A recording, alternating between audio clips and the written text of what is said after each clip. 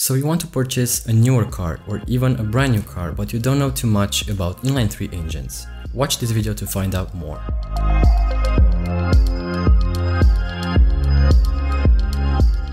Right now, in 2018, there are more and more cars which have inline 3 engines. 0.9, 1 liter, 1.2 liter, even 1.5 liter inline 3 engines.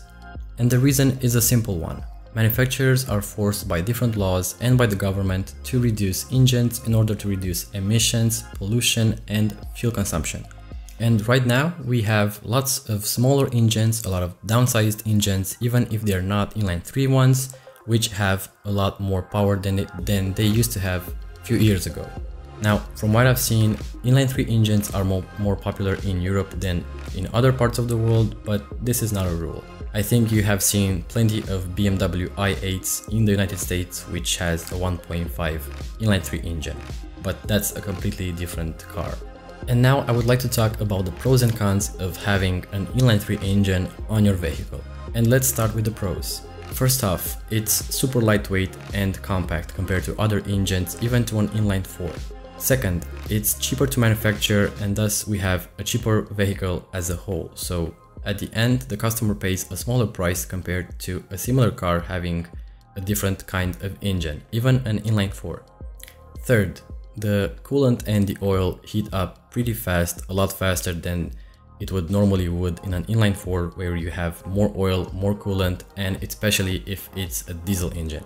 So the engine will reach a lot faster the optimum operating temperature for both coolant and the oil. And it's a pleasure to drive a small engine, an inline 3 engine around town, especially when it's extremely cold outside during winter. Having fewer cylinders means that we have less moving parts, less friction, and thus we have a lower fuel consumption and an overall better efficiency of the engine if it's driven in normal conditions. If you push it to its limit, it will consume like an inline 4 or even more than an inline 4. Maintenance will also be cheaper. You have less spark plugs, less material, less oil, less coolant. Everything is downsized, including maintenance. Maintenance will be a lot cheaper. In a 1.0 liter inline 3, we expect to have around from 2.7 to 3.5 liters of oil, and in a V10, for example, you have 10 to 12 liters of oil. So for every oil change that you will have to pay less. And as a whole, maintenance is cheaper. And also as a pro, we should take into consideration fuel consumption. If you drive the car normally in normal condition, day to day from A to B, you will have a smaller fuel consumption compared to a bigger engine having more than 3 cylinders. And now let's talk about the cons.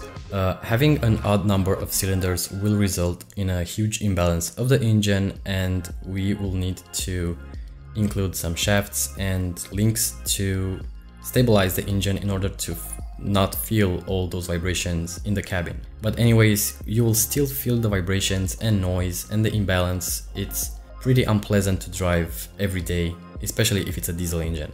And it's noisy.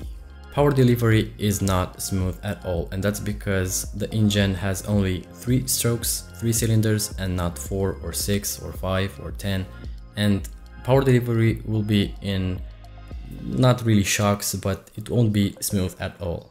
You also can't have too much power out of an inline 3 engine, and that's because it simply can't. There are only 3 cylinders which produce power. The most powerful engine that I know is used on the BMW i3, which has a 1.5 turbocharged gasoline engine with twin scroll technology, which has 231 horsepower.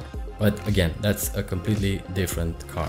Most inline 3 engines have anywhere from 80 horsepower to around 140 horsepower, and 140 horsepower out of a 1.2 inline 3 is a lot. It's a lot than that engine can handle, so having more than that power could result in destroying the engine or in engine failure. If we take into consideration just one more cylinder, if we have an inline 4, we can have production cars such as the Mercedes A45 AMG, which has 400 horsepower. If you want more than just to go from A to B, if you're a car enthusiast, don't buy an inline 3 engine. And if we discuss about reliability, I don't have too much to say. It isn't that bad or that good.